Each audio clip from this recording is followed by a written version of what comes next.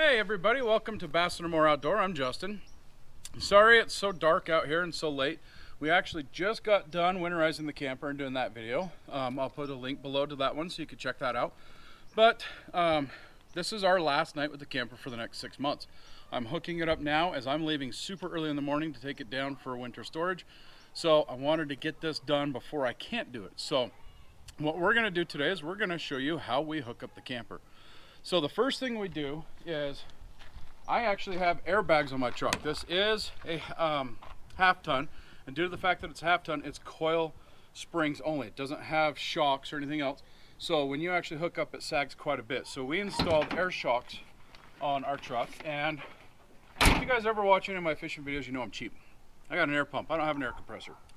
I do have an air compressor in the garage, but this actually doesn't take long at all. And I like to run about 30 psi, seems to be the magic number for me. So, gotta have our bloopers. Definitely. Wouldn't be a bassinNmore video without something happening. So, what we do is we fill this up to about 30 psi. Alright, so as you can see there, I'm at 30 psi now. Now that we've got the air in the airbags,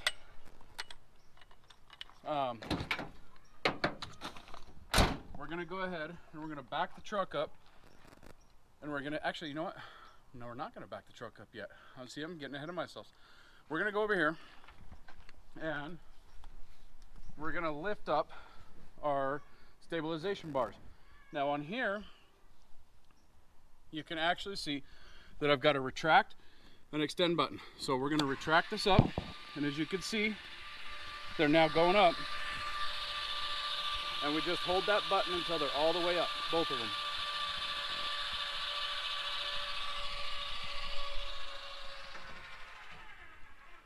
There we go.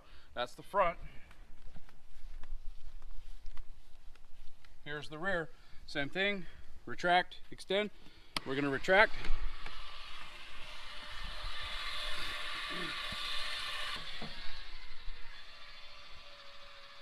You gotta love it when it's all power. Yeah, right?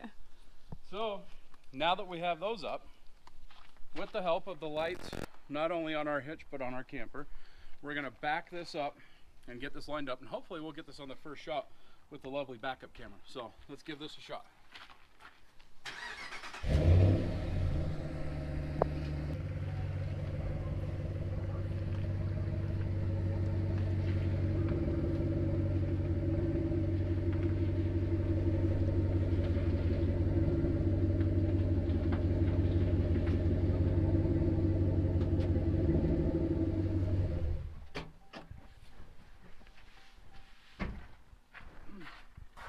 Perfect as usual. So now that we've got that lined up on the first shot, good job. it's actually not perfect. I'm going to have to pull a little forward to get that to line up, but we just hold the button down and this thing lowers right down onto it.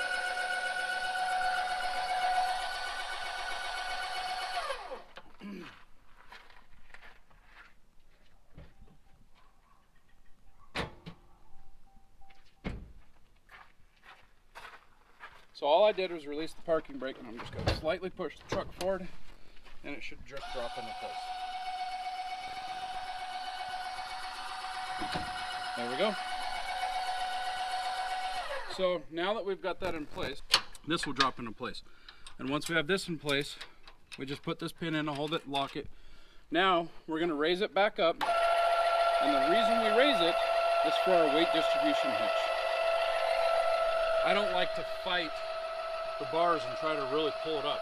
So what I do is I raise the truck up to where the bars simply just slide right on. This is the way I found it to be faster, easier, and safer. Once you start to hear the jack struggling a little bit like it is, we're probably good. So we're just going to take our bar, we're going to locate our hole down here in the bottom that it goes into, and what we're going to do is we're just going to push it upwards until it snaps into place. Once it snaps into place, we're going to slide it back. And then if you look here, you'll see our pin. We're going to remove our pin, and we're going to pull our latch down here. And I do 5 links. So I'm going to count 1, 2, 3, 4, 5 links. And that's where I'm going to hook it up to, is on that 5th link. And I'm going to pull my bar back into place. And then I just reinstall the pin. And I did the exact same thing on the other side. So now we're ready to lower this all the way down and get these blocks out. So we just hold the button down until our leg here is all the way up as high as it'll go and it stops. And as you can see, now the weight is off of the blocks and on the truck. We're almost all the way up. I should take this time to thank my wonderful wife, Mikkel, for her amazing camera work. Oh, thanks, babe. So, blocks out of the way, I just put those in the bin over here. Then, after we do that, I remove the chains from their convenient little holder, and I actually pop them into place. And I put them this way, because it seems like it's going to be a lot harder for it to come unhooked than if you were to put it this way. So I always hook them that way. And I always take the one with my brake cable wrapped inside of it. That's the emergency brake for the camper. And I always run that one on the same side as the brake. So as you can see, the cable is one nice fluid motion all the way up. Just like that. And then, of course, we always plug it in. Well, usually. Once in a great while I forget it, but not often. Very rarely. So, and that's all for the front. So now we're gonna grab our handy little wrench. And this wrench is for our X-chocks. Our X-chocks are amazing as they help keep your camper from woggling back and forth as people are walking inside, and it just gives you that extra peace of mind of knowing the camper's not gonna move. But after it's hooked up to the truck, this is when you remove these, not before. Yeah, you wait till the very end and to I get just these loosen out. it enough to where they come out. I don't loosen them all the way so that next time they're almost ready to go already. And then, of course, we move our wheel chocks under the wheels.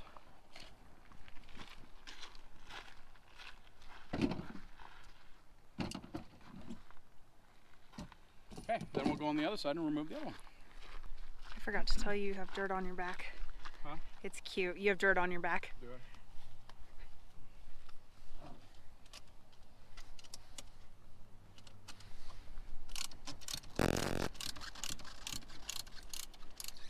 Okay. All the chocks are now removed.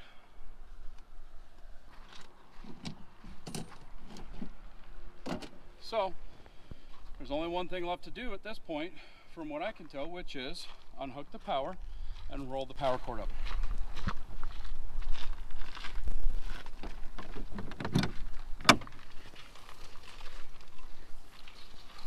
And I always do the power last, and mainly for the fact that if you have your slide out, or as you're bringing up your stabilization arms, or the tongue jack, stuff like that, that all wears down on the batteries on your camper. Now, yes, while I'm hooked up and towing the camper, it's charging the batteries, but I like to know when I get to the campsite, I've got as full battery as possible, so that as I unhook everything, and one of the last things I do when I'm unhooking is unhook from the truck so that the batteries are still as full as possible. That way I've got more battery life than if I were to do all that while unhooked from the truck or on power. So that's one of the last things I like to do, just for that reason alone. You can do it first if you want, doesn't matter. But I just roll it up nice and tight and then put it in that same bin. And I store everything that is involved in hooking up and unhooking the camper in the same bin. It just makes it very convenient for me and just easier when you're getting ready to go. So all the bins, all the camper is completely locked up but this one. So now when I'm ready to go, I just close up, lock up this one bin, and voila. Here, let's see what that is. We're now ready to tow. Just like that. And this, given the airbags and the weight distribution hitch, is the best way to level out my camper. It doesn't look very level right now, and that's because my driveway where my truck is parked is slightly sloped for water drainage purposes down this way.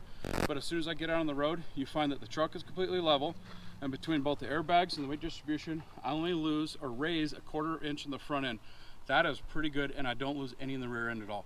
So that helps me out best when towing and makes things tow so much easier down the road. And this thing I have a camper video on this talking about weights. I'll put a link on that below, but it's 5,300 pounds dry weight, and it's almost 7,000. It's like 6,900 something fully loaded. And I have a Dodge Ram 1500 Bighorn Edition. It's got the 5.7 liter Hemi engine with the 3.92 rear end.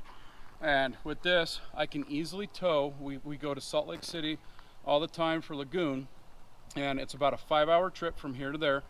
And the speed limit on the road is 80 miles an hour, and there's times where I'm finding myself above 80, between 80 and 85, and we're still only at about 2,000 RPM. So this tows extremely well with this camper, and it is a total of 27 foot long from the tongue to the spare tire hanging off the back of the bumper. So just wanted to give you guys that quick video on not only how to hook up, but what I'm towing with. I've had a lot of questions in my last video about what I'm towing with and what I've got, so now you guys know. Please do me a favor, give this video a thumbs up. If you have not done so, please subscribe. You can do so in the video on the bottom left hand corner. My left, your right, bottom right hand corner. Sorry about that. Or you can do so right underneath the video, and as you know, all videos have that subscribe button down there. Everything that I used here today will be listed below in the description, along with those other videos I was talking about. Thanks again for tuning in, and have a great night. Thanks, everyone.